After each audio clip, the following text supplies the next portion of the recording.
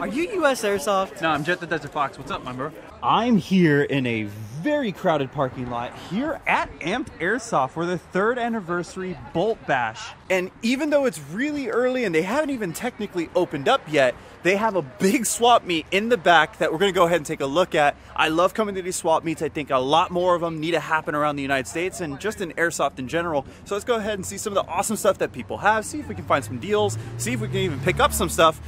I've been peeking at it a little bit. There's some really cool stuff back here. So let's go ahead and just check out the swap meet, shall we? Some of them will do me on a dang old human man, boy. I tell you what, I get a goddamn superhuman, innovative, animated dang old rubber, so that anything you say is ricocheting back at you, man. As he spreads his love all over. Oh God.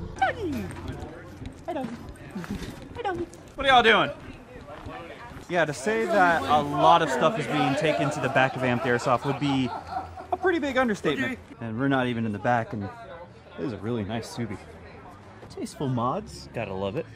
How many people are here already? Probably at least 100 people so far. I see all the tables, so I think we're gonna go back there and see what we can find. It's 10 to 11, so it hasn't really kicked off yet, so it's a good start. People are pouring in at the moment, so. The parking lot is full, and even some other parking lots as well. Yes, yeah, we're using 3 parking lots right now. Hi. All right, so coming around the corner, we've got pretty much everything here, back here on this building, and of course in the Airsoft side parking lot. And first off, of course, we do have gear on some tables. This is a great place to pick up magazines. Of course, MP7 magazines, 30 bucks a pop. Let's see, I think those are FNX. No, these are high kappa magazines, extended high kappa magazines. Yeah, you can find some really good deals. 15 bucks for that. And of course, it's Airsoft, so we do have inline hoses here. I see something though. I see an M60. I don't think we've seen an M60 yet at one of the swap meets, so that's cool. M249, SVD, a Stoner. Haven't seen one of these either on a table in a while. Needs a little bit of TLC, but it's nothing that's going to be really difficult for anybody to build back up. KWA Chris Vector. Yeah, I got really 2 cool. of them. You got 2? I have 2. Awesome. I had 4 when they first came out in 2012. Dude, I'm guessing this is the other one? Or? Yeah, these are both original. I had a brand new one in a box a couple years ago, and I sold it with like 2 mags for like $1,000 because you couldn't find them anymore. That's but I actually have like 10 mags with this one. Well, if you sell those, at least you'll have a down payment for a new car. That and this is a. I saw that. Was that an old Aries? This is a top M60. No. Wow, really? It's from the late 80s, early 1990s. Cool thing with this is it's a hoffer fed. So you open the top here, pour your BBs in, and then you start shooting. When you start to get low, you raise the gun up, and it feeds more BBs like a paintball system. See, I thought it was at first just another A&K, but then I saw the sheen on it, and I was like, that's not an A&K. That's like a old Aries Star or something else. I got this. It was brand new in the box a couple years ago. Guy had it on an auction, and I got it for 200 bucks. How much are you trying to get rid of it for today? I just threw $2 grand on it just as a joke. See if someone gets it. It's a collector's piece of Airsoft history. I would recommend, if it doesn't disappear today, check out the Classic Airsoft group on Facebook if you haven't already. Okay, well, thank you, man. Not a problem. Good luck. Thank you. Now, normally a lot of people will look at the guns immediately, but check out the bins. You can find little pieces of gear that you're looking for, maybe some pouches, rail covers, if necessary. And then you can find even smaller parts, like somebody out there is looking for buckles, someone's looking for a butt pad for their gun that they lost. Always go through these little bins if you're really trying to look for a little piece. And I gotta love the people that actually put real tags on everything. I mean, $5 mag pouches and stuff. Yeah, there's gonna be some people that are gonna love this stuff. Hi guys. Hello. Hello. What are you doing? Hello, media. What do you think about the event so far? Oh, it is everything I wanted and more. People are still setting up. We got more people coming in. You looking for anything? No. However, on your last video at E-Bike, you saw a LCT RPD. If there's one here, I will go bankrupt. Hey, Scott, how much did that camera cost you? The body, I think, was $2,000. I think the kit lens was like another $200, and the stereo mic on top was another like $250. But that was when it was new. Not bad. Is this your booth? All this stuff is mine. Dude. I ran into you at Zulu last time. Oh, really? Yeah. I'm going to try to be careful where I step here. No, you're good. But just step on something I don't mind. it's really cool to see bunch of stuff just laid out like this. I see like an old, where was it? A JGS system over here. That was used as a rental at a field. I mean, a lot of people don't realize that renting out guns will make you some good side cash if a field will let you do it. Yeah. These are awesome. Sadly, it's drizzling now, and hopefully it doesn't get any worse, but PDRC is probably one of my favorite little compact oddities when it comes to, like, it takes in 4 magazines. It's like the size of just my forearm. I think a lot of people just never really gave that thing a chance. The only downside thing is they don't like the EPM ones. Yeah. They like regular EPMs. They don't like the orange follower one. It is a bit of a shame. People are showing up, and it's just now starting to rain. I mean, we're seeing awesome stuff. I got the old Evo in here in the actual bag. Gotta love that combo. By any chance, could I get a picture with you? One of my teammates was begging me to get a picture with you. No, not a problem at all. He's seriously a die-hard USAirsoft fan, so... Yo. Thank you, I appreciate it very Not a much. problem at all. Thank you very much for just being cool, man. Yeah, no worries. I watch all of your videos, so... Hey, thank you. You'll be on one now. Awesome. I appreciate it. Out of this table over here, I think the one thing that gets my interest a lot is a G&G M14 EBR. I can only tell because of the whole notch cut on the back. Am I right? Yeah. Yep. Yep. A couple people are covering their stuff because of the rain. However, you guys actually have a tarp, so there's a lot of cool stuff you guys have here. I noticed another M60 A&K. Likely, that's his. Yeah. Oh, I see. But I would assume that's A&K. L85 with the Daniel defense rail. MP5 with 3D printed selector? Yeah. 3D printed selector switch. USAirsoft? Yes. I met you at Ballahack last year awesome. with my buddy. How's it going? I'm doing pretty good. Hopefully you are too. Oh, yeah. Pretty good. Awesome, my man. Well, now you end up in one of my videos. That's right. Hey, I love it. Thank you. So, this is your setup right here, not right? right. So, I mean, listen, it's old not a killer. WE It's not Force the Supremacy. greatest. Oh, I will make it great.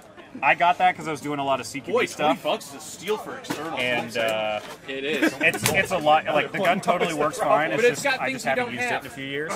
This guy is ancient. This is a star. I was thinking that was.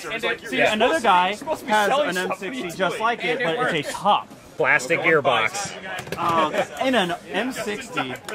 Yeah, Star before they were Aries. Everything Like on the the table. bodies, it's aluminum, but a lot of stuff is plastic just to like keep the weight down. But yeah, ancient. And then ICS or a G&G? ICS L85. So it has the Aries 4X optic with the correct red dot on top for like an L85 A2/A3. And then the Daniel defense rail up front. Daniel defense rail up front. Still got the original handguard. You got an ACOG on the correct style amount, although this one's 3D printed. And then I still got the iron sights too. Awesome. You have a nice, unique setup just with those three. It's stuff that has just been laying around. I get that, and that's why you're here. That's why I'm here. So this is probably giving a lot of people nightmares. An E&L with a lot of water on it. That thing is going to become crunchy. You know that. Yeah, I'm aware. It's for militia. It's part of the aesthetic. I'm going to need a tetanus shot. For now, the rain has stopped, or for the most part, it's still drizzling. However, I'm told here in Pittsburgh, the rain just kind of does whatever it wants. Which is a shame for everyone else because everyone's guns are slightly depreciating with each raindrop that falls on them. Heading from the very rusty AK over to the other side, I saw this booth because of the G3, and I think they're both two G3s, but they're not LCTs. This might be an LCT body. Classic Army possibly on this one. Actually, these might not be G3s. They actually might be HK33s, telling by the magazine well. Are you thinking about buying something? I'm looking around. Oh, hi. Hi. I'm thinking about it, man. This thing's pretty freaking awesome here. Shotguns are pretty useful inside the CQB arena here. So, yeah. Especially something that small. Yeah. And I mean, it's just a pump gun. You're gonna have a lot of fun with it. Right. Oh, exactly. Or you could just go for the pink G36. The flamingo. I mean, you could always do that. And the rain comes back once again. Now, bear in mind, it was 1% rain. That was all on the radar. Either that or nothing on some radars. 1% rain. Do you want to be in a video too? Sure. You're already in it. Let's go. You picked up something today, or are you trying to get rid of something? I'm trying to get rid of this. All right. How much for that? 150, I think. I got it for 150, and I'm selling some extra parts. You got to think people aren't going to usually buy it for retail, but you can usually get at least 100. Okay. I mean, it's still something, but good luck to you on that. Thank you. Thank you. Good to meet you. I appreciate you, my man. Everyone is so nice.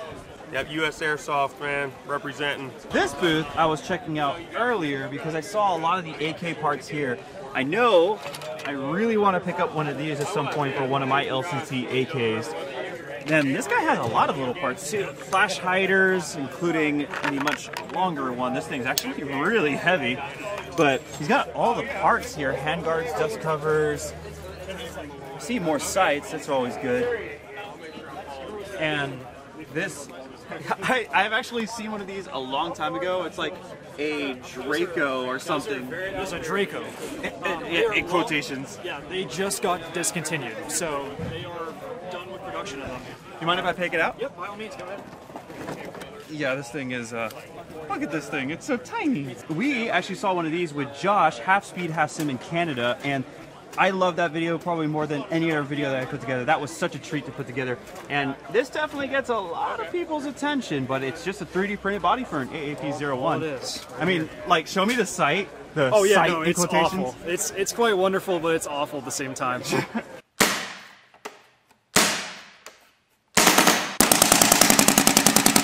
What I am very surprised to see. Yes.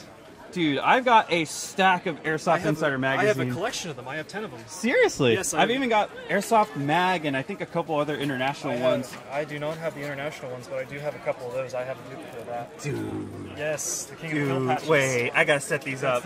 Oh my god, Con. Yes, sir. Yes, sir.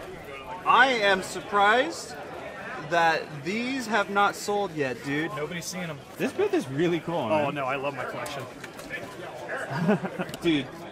Yeah, I might get. I was saying, like, if I had the money, I'd pick I'm asking like 60 for all of them together. What do you think? Dude, I gotta get these. I gotta get these. They're not going to be here for very long, and if I post that on Instagram, they're gone. And of course, we do have Boneyard guns. A lot of people buy these up just so they can get stuff like, oh, I want the lower receiver, or I want the sights and the charging handle. You can get that kind of stuff at a lot of swap meets. This Scar HPA setup, actually really like that rail on it. And another H&K 416C. A lot of people lose their minds over it. This one's an AEG this time, not a gas blowback. But yeah, someone out there is probably looking for this. And yet, another Scar. Gotta love it. I didn't even notice. Right down here, it looks like an LCT RPK 16 possibly? I do notice the matching camoed drum magazine. That's really cool. USAirsoft. Hi. How are you? I'm doing well. Awesome, my man. Big fan, brother. Thank you very much. I appreciate it, you guys. Now you all end up in your own video. Alrighty. And then moving over from that table, right underneath here, got an Ares Scar SC, I think it's called, in the hard case, which is always really nice to see. Yeah, if I can get a hard case with any of my replicas, I'm definitely happy. Made any sales yet? Yes, I sold 2 pistols. Very $5 cool. each. You do have some really cool stuff on your table over here. I noticed the 416C. What is... It is a C version, right? Yes, it's a VTEC, so it's front wire. They made an AEG version, yeah. Yeah, it's Oh, been yeah. discontinued for about 10 years now. I was wondering, it's like, wait, it looks like a WE, but it's AEG. Yeah, I and should then have it remembered. also has a, like, I guess, when you put the gun back in safe, it decocks the spring on it and everything. Has a OG Pro-Win hop-up with a brass 603, I don't know what it is. Got it as a trade a couple years ago. I don't want to come home with it. Well, good luck to you, my man. Yeah, thanks, you too. So, someone I found stalking around. Yo, how are you doing? Doing good, man. How are you? I'm doing pretty good. I mean, I had food poisoning last night, so I'm kind of like half a person at the moment. But did you see anything so far that you've been interested in? You know, I bought something. I was here for 10 minutes, and I saw an LCT AK, and I was like, yeah, that's mine now. That's mine. I was seeing this guy's section. I keep coming back to you. You're good. But he's got the AK baby, but you got to see this.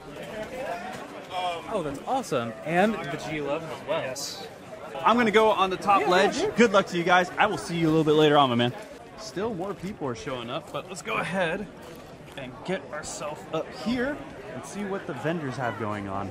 So for the most part, it's just vendors getting rid of old stickers, patches, miscellaneous things for much cheaper than they normally would. Yo. I gotta get rid of everything. Dude. All my junk. Wait, my this junk is on just this all list. your junk in particular? Wait till you get down here. Ooh, nice to see a 6552 in here. Another AK that is looking a little crusty. A lot of scars, I noticed. There's a lot of scars here today. Puppy patches? Poppin'. Oh, I read that as puppy patches. Poppins patches. Hey. Hey, how are you? I've seen you do your live streams on eBay and stuff. Yeah, I've been trying to do live streams again. We got shut down just yesterday. I draw and make all this stuff. I'm Poppins Patches. I've been doing this for about 5 years or so. I'm actually going to start buying I'm going to buy the machine here in the next 2 or 3 weeks to start manufacturing these here in the States, but right now they're all made in Taiwan. They used to be made in Hong Kong until China took over. This one's by far my most popular patch. I can see why. I actually like that a lot, dude. And then these are brand new. These are Sims patches. Have you ever gone out to a game and they put you on a team of like all green guys or all tan guys and you just didn't know any of them, but as soon as the game starts, you get shot, you go to respawn, you never see any of them again? Yeah. So I figured each pack comes with 16 patches. So like say you get the pink one, you'll get 2 medic patches, 2 squad leader patches, and then the rest will be your regular unit. But everybody gets 2 or everybody gets 1, and when you come back from respawn, you actually see your guys again and you can all stay together. Dude. That's like a low-cost entry way of keeping the squads together. I really like your setup. There's like so many patches here that I'm like really This into. one's new. That one glows in the dark.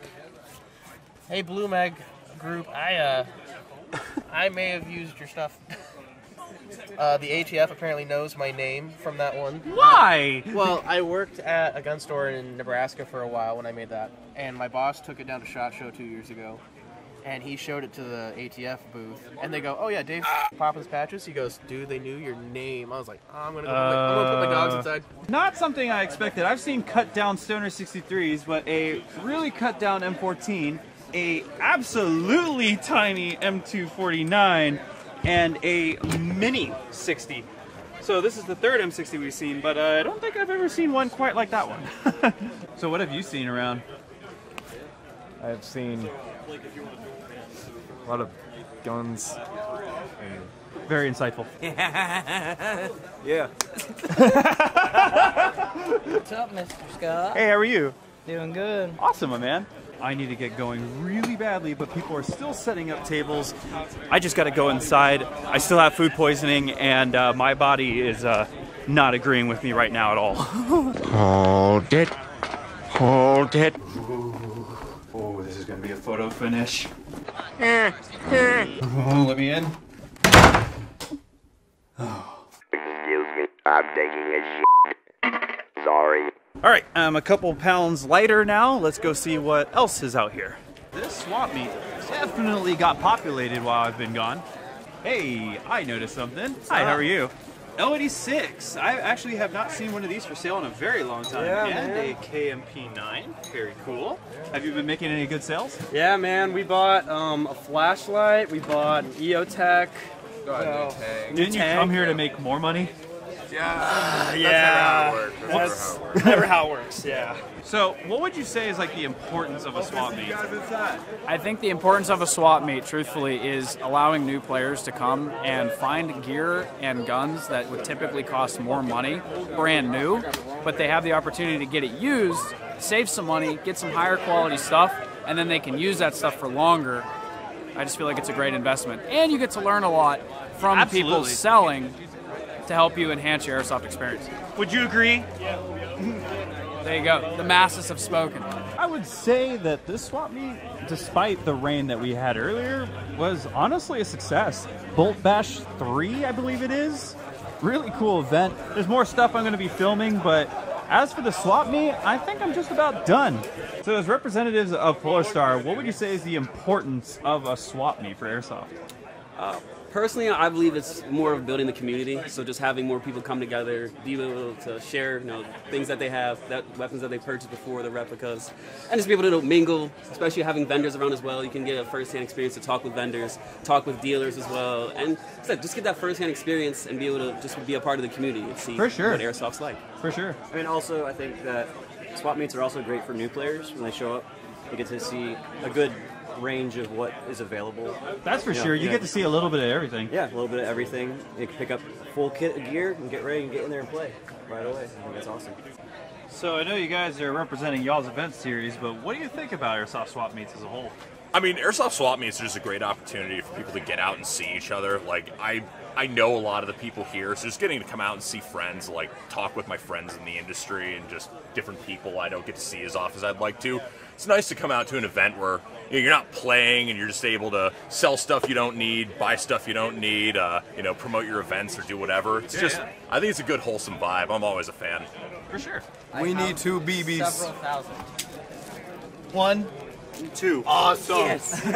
Awesome. There's a whole tub of MP5 magazines over here. We will. I guess the rain kind of ruined a few things, sadly. So while checking out the Amp Airsoft employees booth, I did find something that I really wish I had the money for. A WE-Tech AKS-74U. Now you can find these brand new a lot of times, but I get so giddy when I find these. I have broken 3 of them though. Hey, the trigger packs were like notoriously fragile and you'd have to replace them with RA Tech parts, but I don't know why, but I just always love this thing. I think I've always just really liked the magazine flare and that it actually was like this full travel bolt system. That was like such a cool thing when this came out. They are allowing us to dry fire out here a little bit, and it looks like this magazine is set to dry fire mode. So...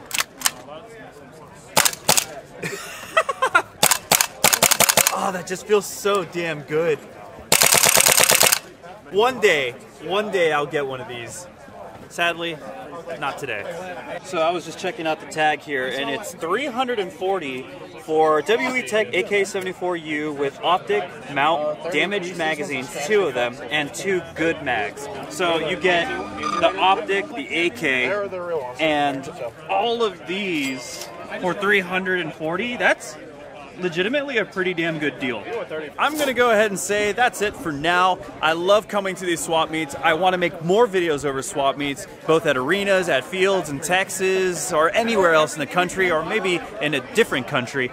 So I would still say definitely look at starting a swap meet at your local field. It's great for community building. It helps a lot of beginners and people on a budget for sure. I also really want to thank Amped Airsoft for having me here at Bolt Bash. I cannot wait to start filming all sorts of other stuff. It's been amazing here. Also, I've never been to Pennsylvania, so besides the food poisoning, I'd say this has been an amazing trip. Now, I don't know exactly what I'm going to do next. Probably figure out something to do with BB Warrior and House Gamers, but again, thank you to Amped Airsoft for having me here in Pennsylvania. Definitely join up on the USAirsoft subreddit if you haven't already, and follow us on Instagram. And definitely show support to the people that show us support. But until that next video drops from the city of San Antonio, Texas, this has been Scott Hollenbeck, and I will be sure to see you all next time. Bye, everyone.